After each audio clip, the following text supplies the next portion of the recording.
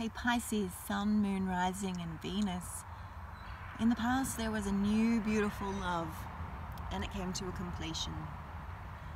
There was a beautiful wholeness that you felt together and yet it came to completion. It must have been on and off because again in the past we have new beginnings. But currently there's an atmosphere of sadness, worry and illness. Something that we can't obtain. And in the future you're going to need to ground yourself and be in nature, to take care of responsibilities, to be kind to yourself. And an extra card for your heart is the Mother of Swords.